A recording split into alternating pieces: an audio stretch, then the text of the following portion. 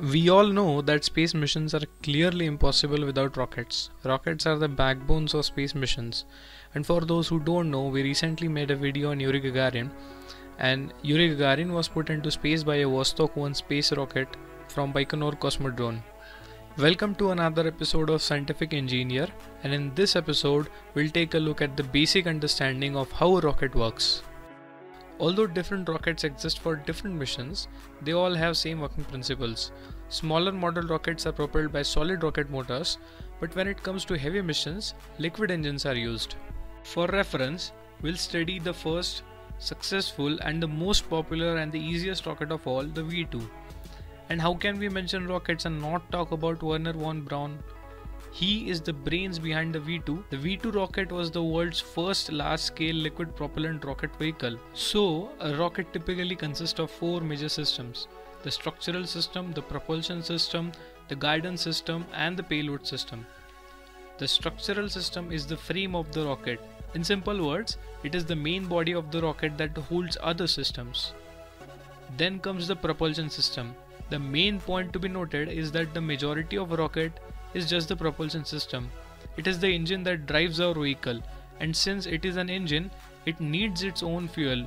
So the two tanks that you are seeing here are of the fuel and the oxidizer. Now we have our body and engine ready. Now just like any vehicle on the ground which uses a steering to guide its way, our rocket has its own guidance system that sits on the top of the rocket. It has its own gyroscope and a flight computer that continuously records data and stabilizes the rocket and guides it. Fun fact, did you know that the computer used in Apollo 11 had a processing power even less than the smartphones that we carry in our pockets? That is a real engineering masterpiece.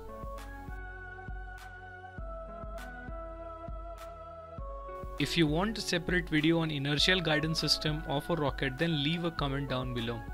Moving on, the final system of the rocket is the topmost part, the payload.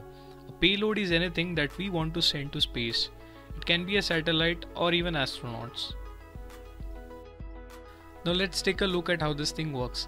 The fuel and the oxidizer are stored in tanks in liquid state, and to do so we need refrigeration, more specifically cryogenic systems.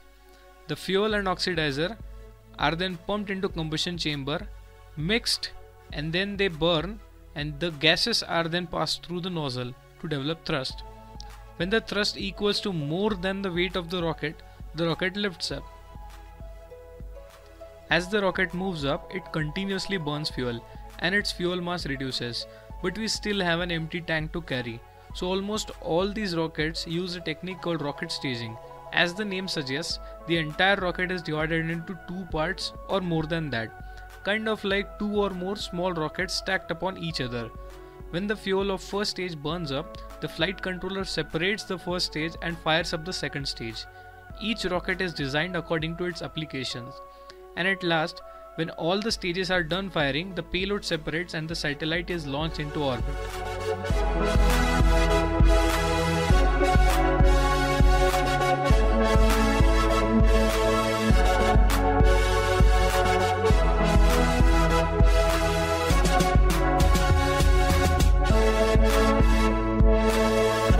Consider sharing this video with someone who you think might have interest in rocketry. Stay home, stay safe. See you in the next one. Happy sciencing!